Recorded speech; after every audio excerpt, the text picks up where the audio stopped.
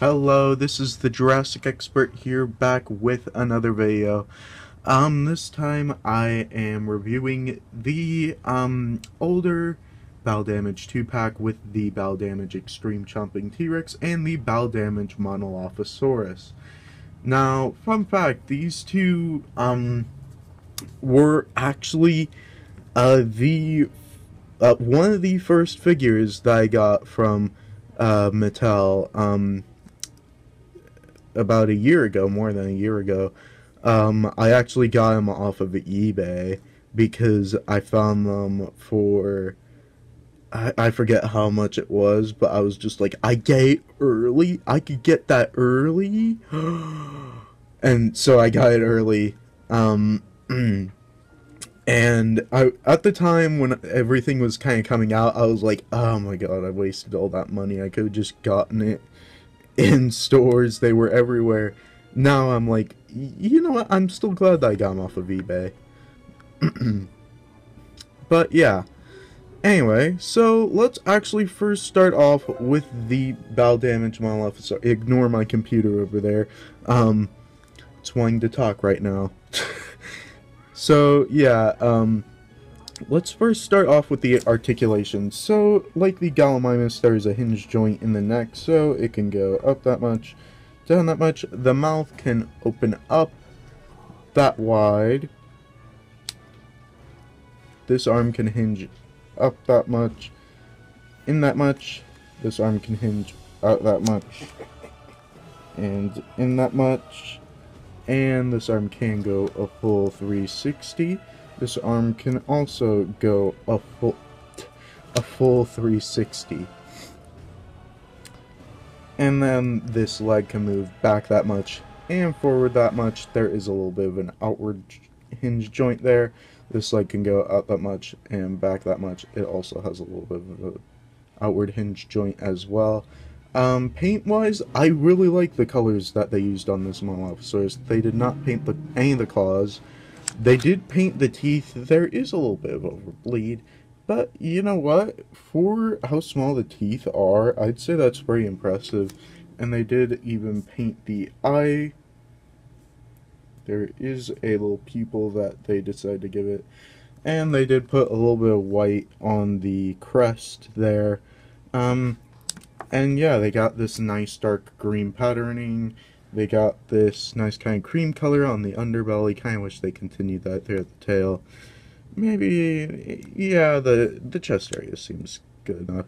But yeah, and yeah, sculpt-wise, there is no sculpting going on. There's no special sculpting going on in the insides of the mouth. They did sculpt the roof of the mouth. And yeah, here's the Jurassic Facts code for the Monolophosaurus. And yeah, so the reason why it's bowel damage, for those of you that do not know, is that, so pretty much you press on this and it reveals this wound, which is all sculpted on the inside, and I think that was great that they did that.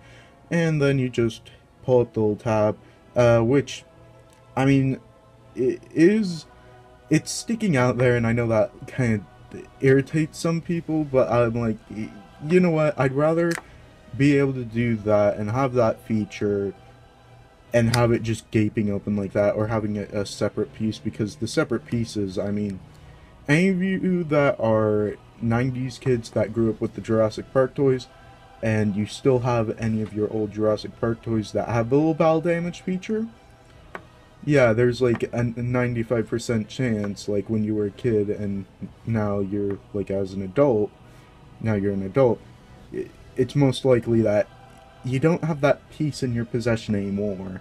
But I really like that they have this little sliding door function. Not everybody likes it, but I like it. So yeah. Okay, now it's not wanting to close. There we go. So now let's actually take a look at the Battle Damage Extreme Chomping T-Rex. So pretty much the only thing different about this is its paint. So let's actually let's actually go over the sculpt. So the sculpt, it's like the regular extreme chomping T-Rex, which I actually kind of like, except for one thing. It's the fact that the tongue's like sticking out when you open it, because this is one of the older versions of the extreme chomping T-Rex where the tongue stuck out when you press the button, not like when later they actually have it down, like they have it more so like that. So yeah, and I really do like the sculpt. It does capture the form of the T-Rex, and you do get a fair bit of posability out of this. So let's actually go over that posability. So the neck, you can turn sideways that much, sideways that much. You could have that top piece look up a little bit, down a little bit. The main hitter with the head articulation is this part. You could make it go up that much, down that much, to the side that much, to the side that much. And then there is a nice ball joint in the tail, so you can move it forward that much, back that much, up that much, down that much. And there are hip joints that allow you to move the legs out that much and in that much. And there is a swivel joint at the ankles, so they can move a full 360. And there is a weird hinge joint in the arms, so they could go up that much and that much. And they can both go a full, okay, not both of them apparently. No, they can both go a full 360. So this leg can go a full 360. This leg can also go a full 360. And yeah, paint-wise, I do like the paint. They got this nice brown airbrush going on throughout the head and body, but not throughout the tail. That would have been nice if they had that throughout the tail. But yeah, the main reason that makes this different from the other Legacy Collection T-Rex is the fact that they painted in these scars. I kind of wish that they sculpted in scars along with it. So yeah, and back when the battle damaged Spinosaurus was rumored, a lot of people were assuming that it would just be this, similar to this, where they took the Spinosaurus that they already had and just threw some red paint on it to symbolize, I can't talk today, symbolize scratch marks. And yeah, so you get a scratch on the tail, on the leg, on the stomach, even on the nose there, and on this side you get some scratch marks on the jaw, on the neck, and yeah, that's about it. For paint, they did paint the nails on the feet, not on the hands.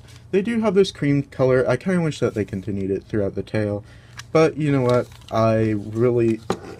you know what, a lot of people give a lot of hate towards the extreme chomping figures. You know what, I personally like them. I like the added articulation and all of that. Okay, and there's the Jurassic Facts app for the T-Rex. So let's just have those there, and yeah. So for your human comparison, here is Ken Wheatley. For your comparison here, so there it is next to the Monolophosaurus, and he is not willing to stand. So there he is next to the Monolophosaurus, and there he is. He just reaches out about the jaw of the T-Rex. And yeah, so with these, you could actually have the T-Rex eat Wheatley. So yeah, there you go. Yeah, so it's supposed to work out something like that. And for your Monolophosaurus comparison, here is the new Savage Strike Monolophosaurus with the little biting action feature. And yeah, you could see that this is actually a slight resculpt from this original one, but out of both of these, I really prefer the original Monolophosaurus. So if you are able to find this pack in stores and you want a Monolophosaurus, if you want this Monolophosaurus, I just suggest really just going on to eBay or Amazon or whatever secondhand market you got, or just if you're able to find one at your local store, just get it like that. If you already have an extreme chomping T-Rex and you don't really want another one, yeah, don't worry about the T-Rex. If you do want another T-Rex, then sure, it's your choice. So yeah, and here is the and here's what I mean by like the tongue being low. So yeah, they did actually slightly resculpt it, but that's about it. You could see like paint-wise, they are almost exactly the same. I think they put like one darker streak of brown on the original T-Rex. So yeah, this is pretty much just a slight remold, and this is like a slight remold and repaint because I actually got this one later than that one. So yeah, just going to move that aside.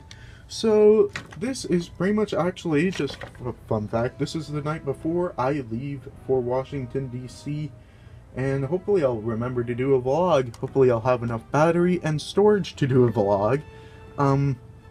And yeah, so as always, make sure to like, comment, and subscribe, and hit the notification bell to get notified whenever I put up new videos like this one. And as always, dinosaurs might be older than you, but you are never too old for dinosaurs. Bye bye.